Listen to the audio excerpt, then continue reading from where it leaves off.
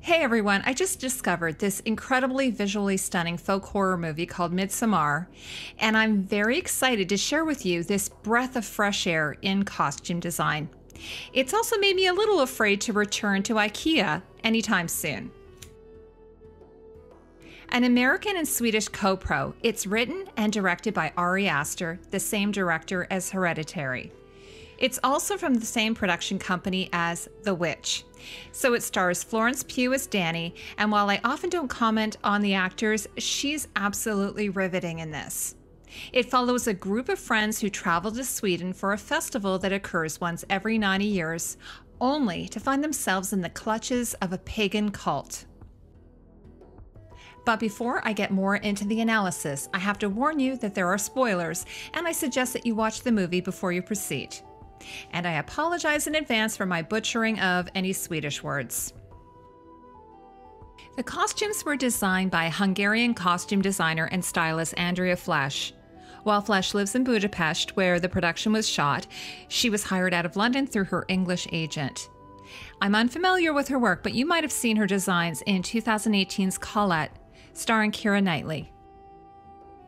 While the grisly telling of the Midsommar film is entirely fictional, you might see it as a calling back to The Wicker Man and maybe even Logan's Run, but it's based upon June's Midsummer, the longest night of the year, and the Swedish celebration of the summer season.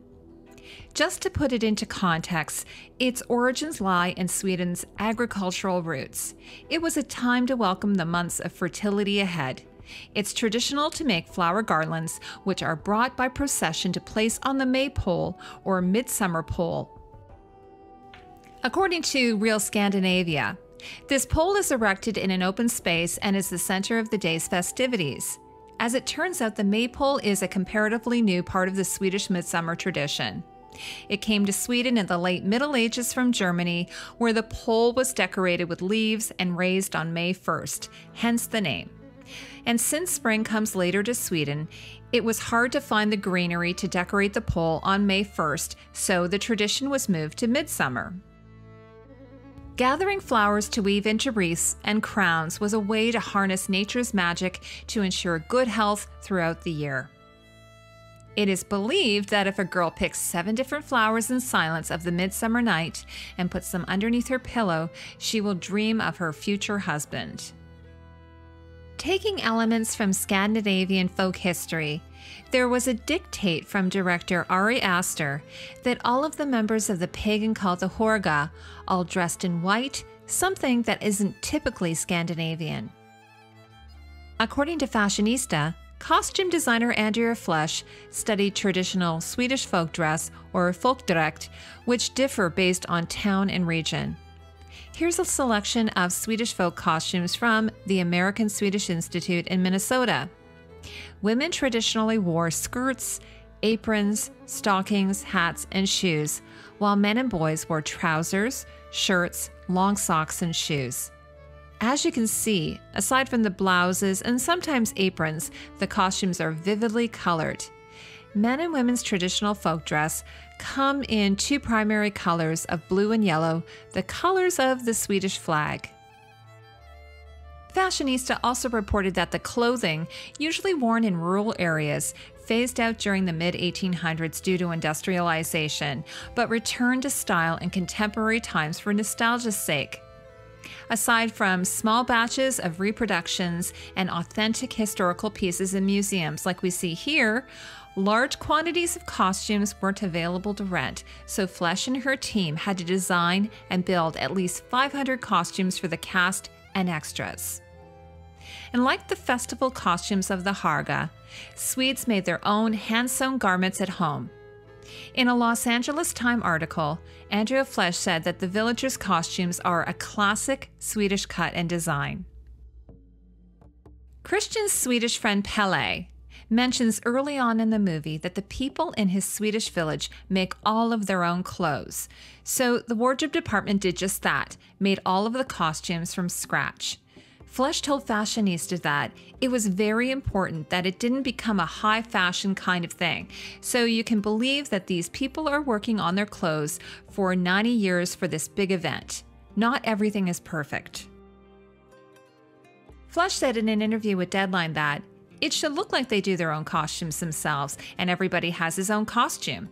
That's why it was also very important that all the costumes look different. Some of them are better made, some of them less, to see the difference. That it's not come out of a fashion house or a factory.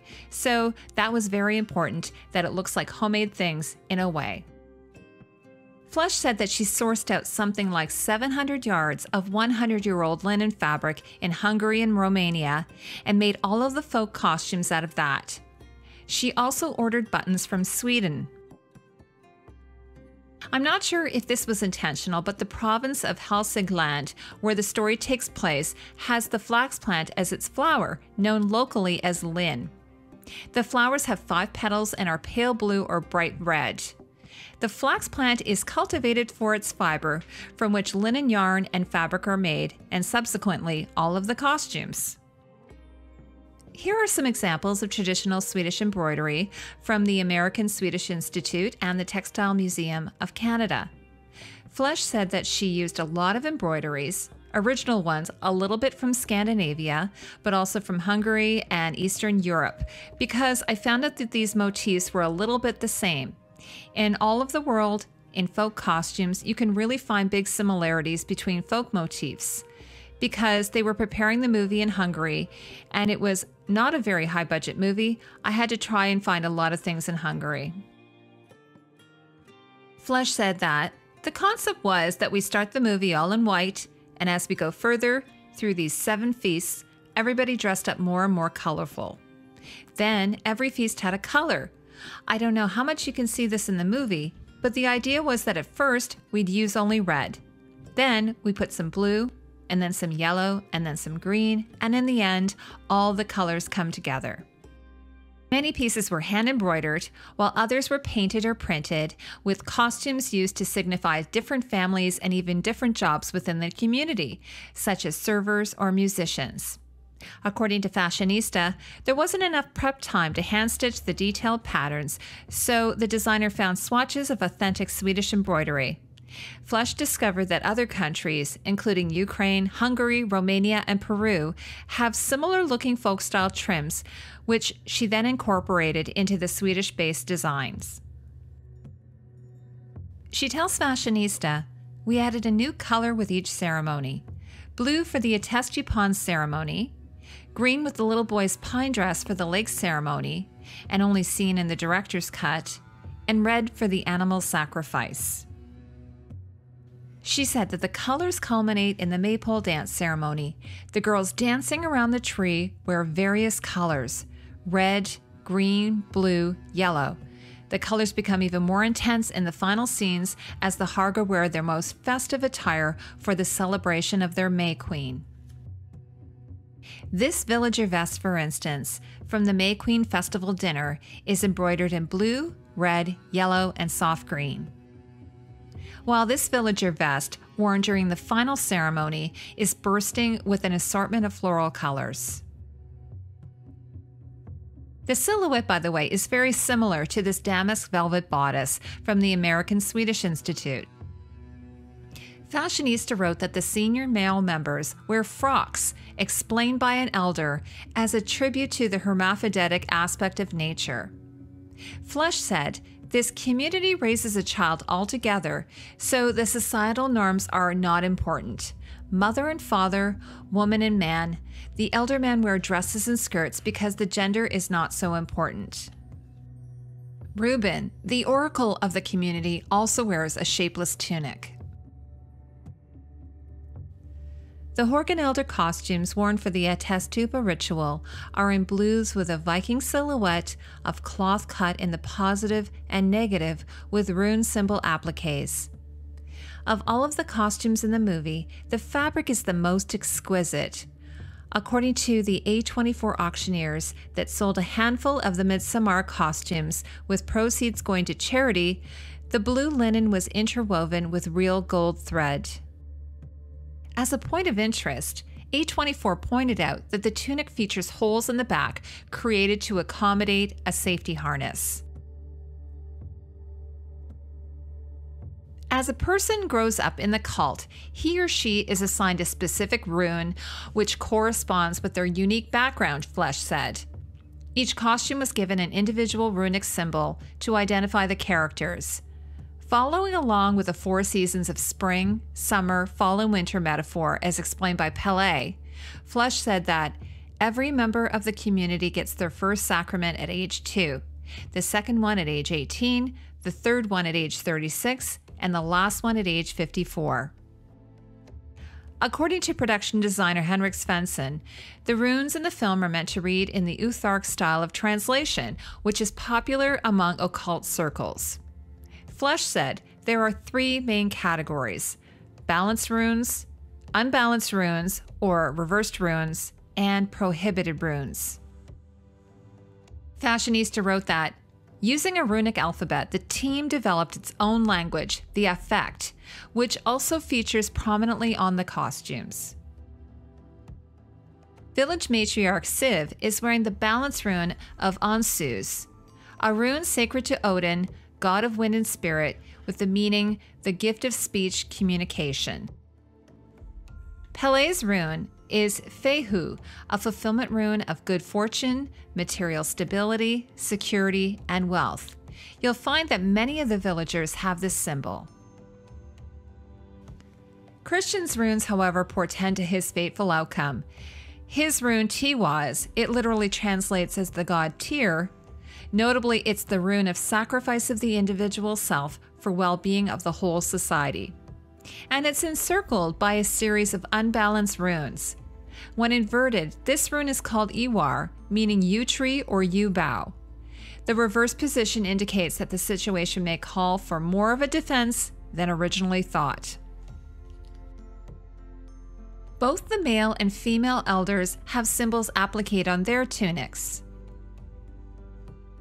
Like Christopher, Ylva's tunic appears to have the rune Tiwaz, which can also mean a brave and noble death.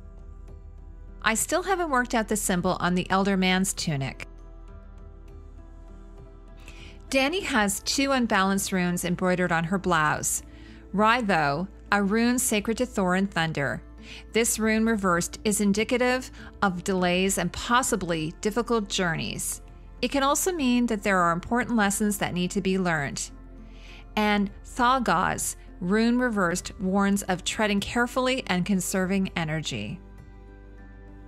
Flesch told Deadline that, I did a lot of research about headdresses and really designed based on what was necessary for the movie and matched them with the costumes. We made some headdresses from fabric and embroidery, and I think Daddy had 3 flower headdresses, or maybe only 2 in the end. She said, I did a lot of research on flower crowns from all over, but I think in the end it was really from traditional old Swedish crowns. In the first, when she won the May Queen, she had a smaller flower headdress. Then, in the end, when we go with a huge flower dress, and she got the huge flower headdress, we had to remake the headdress because the first one was even bigger than that, and she couldn't wear it. It was so heavy that she couldn't wait until we made a new one. Flesch said, it was a hat maker who made the base of it, and then it was the same woman who put the flowers on the dress. The first crown was so heavy that Florence couldn't wear it, so we had to make a new one. It was really heavy because the base was metal. Of Dani's little capelet, Flesch said, it's a true thing that they wear. This flower cape was not an invention of us. Dani's showstopper May Queen robe and spiked crown, outrageous but in a good way, was an original creation and from the vision of director Ari Aster. Flesch started working on the final look from the beginning. She said, the dress was the biggest thing in the movie. I think we worked on it for 2 months because we had never made something like this before, and also Ari had a big vision for it. What was most important for Ari was that the flower dress looked like a meadow, not like a fashion statement. We knew it had to be huge and wearable. First, we had to find out how we were going to make the base of it. We used 10,000 flowers, fake flowers. We wanted to make it from real ones, but because the costume took several weeks to make, we couldn't keep them alive. Of course, the first idea was, oh, it would be so nice to make the whole dress and the headdress from real flowers, but because it took weeks or months to make these, of course, you cannot work with real flowers. So I tried to find the best artificial flowers I could in Europe that looked the most real. She said, it had to be really wild, so we used a lot of small ones to get the feeling of a real wild meadow. The color was very important. We tried to use the Swedish colors first, the blue and yellow. The most important thing was to find silk flowers which looked almost real. We preferred to use forget-me-nots, sweet peas, meadow buttercups, cornflowers, and Persian jewels. But they sell it like a full flower, so we had to take off the heads. It was also a lot of work. The framing of the dress needed to be sturdy enough to support the weight of 10,000 silk flowers. Flesch said we got the idea to make a hoop skirt for the base. My husband made it because he's an architect. It was more an engineering thing than a designer thing, the base. He made 3 or 4 versions. We kept changing it. Then we had to make the cloak to go on the base of the dress over the hoop skirt. We tried different things at first, but it was very bulky and round. Ari preferred something not so round. We finally found the right shape, and then, as you can see, we glued leaves on the whole thing so you never see the fabric itself. Then we started to glue on the flowers. The dress and the headdress weighed in at a whopping 15 kilos or 33 pounds. Flesch said that Florence really had to fight in this costume, and it was very, very heavy. This was good because she really couldn't move either way in it, but that was the goal.